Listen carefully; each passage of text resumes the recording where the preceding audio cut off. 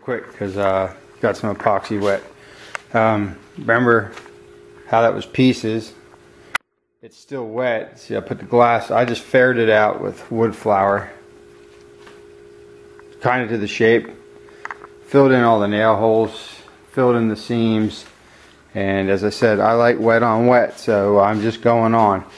So I cut the glass, laid it on, and I'm gonna wet it out. I got it kind of trimmed up to the side.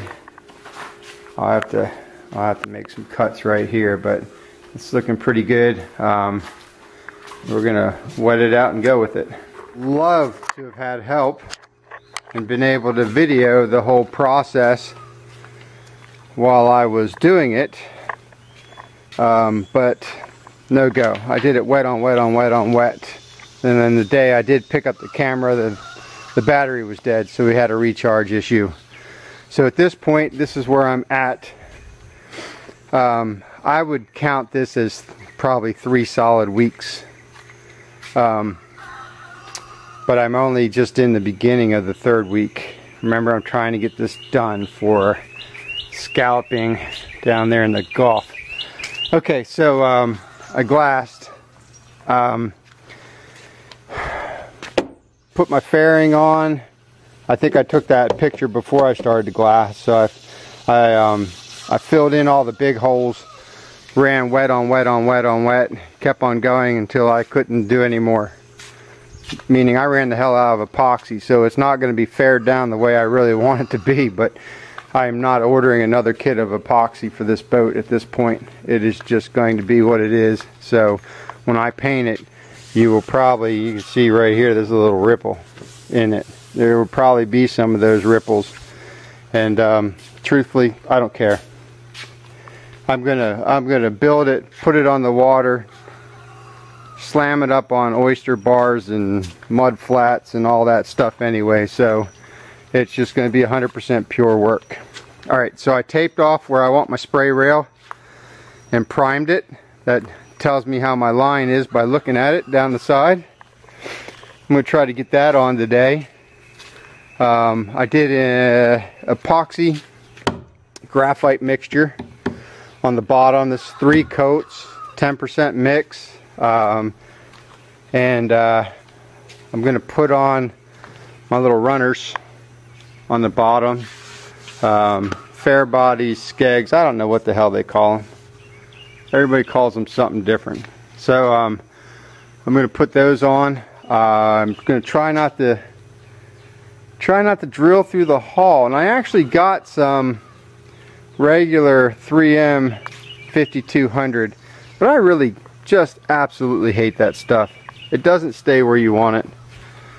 It's a pain in the butt. So I'm thinking about trying, because I've used this some. I love PL Premium, but this is the Fast Grab, and they say 8 times stronger. The other stuff says 3 times stronger. So what the hell? What we're going to do is I called West Systems and asked them how to prep the graphite. They said for a mechanical bond on graphite with epoxy to just deglaze the top with some 220. So I figured that would be good enough to try this. Worst case scenario, I use this stuff, I put these on, and it just falls the hell off. But I doubt that's going to happen. So, because as I said, I am not going to go through the hull. I'm not going to put a hole through the hull. That's my hole through the hull. That's my hole through the hull. That's the only ones you're going to see on this boat. So if it falls off, it falls off. That's just life. So as I stand now, I'm getting ready to glue those on. I'll probably put some weights on it and get it all set up. So just kind of an update. I know I've slacked some, but as I said, epoxy sucks when you're doing it by yourself. There's no time to stop and like tell people what you're doing. Stainless steel strip on the point of the bow. Bought that on, I did a little thing on the Jubilee on that. bought that on sale years ago, probably 10 or 15, don't remember now. And I used the other half on the Jubilee, which ends up being great for beaching it and stuff. So I'm going to put the other half here. I put it in with regular deck screws. I will pull those out, and I have to go get some stainless screws. And I cut out that notch there, and all my bow hook's going to be right around in this area. I cut a piece of white oak for that, and I'll do a little segment on that when I get to it. As we already talked about, this boat's on a budget. I'm trying to get away cheap. Not like as in like I'm going cheap, but I'm trying to stay at a certain price range. With that being said, I bought a trailer already, galvanized, used. Got that for a pretty good price. The boat will cost me in the end probably around $1,200 maybe by the time I'm finished with it. So I mean, we're doing all right, except for I'm going to have to run it with the motor I have on my other boat. So not ideal, but I just don't feel like spending $6 grand on a motor, which I think is ridiculous, although they do have to put up with a lot of stuff out there.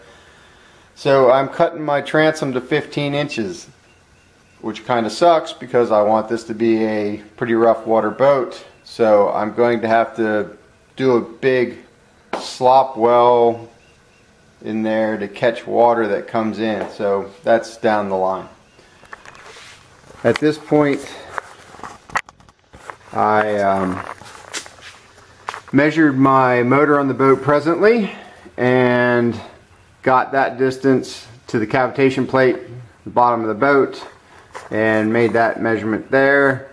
And I'm going from center line out to there, 14 inches. I'll do a little radius there and a radius there. Do you want to see how technical I am on those radiuses? Oh, okay. I had a piece of round and a mixing can. So just kind of did that. Nothing real fancy. Just kind of laid it all out, and I'm getting ready to cut that out. I guess while I have you on here, I did get my splash rails on. That's PL Premium Fast Grip. This stuff,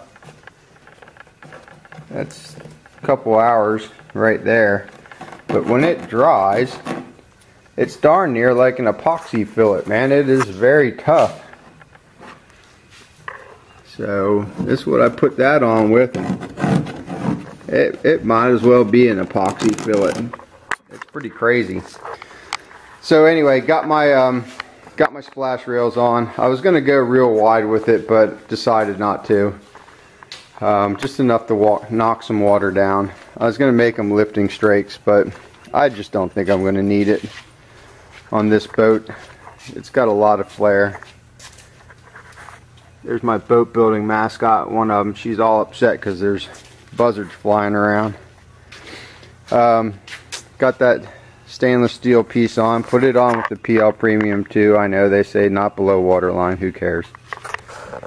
So we're moving along pretty good. I'm going to cut that motor well out, or motor area out, and then I'll keep you posted.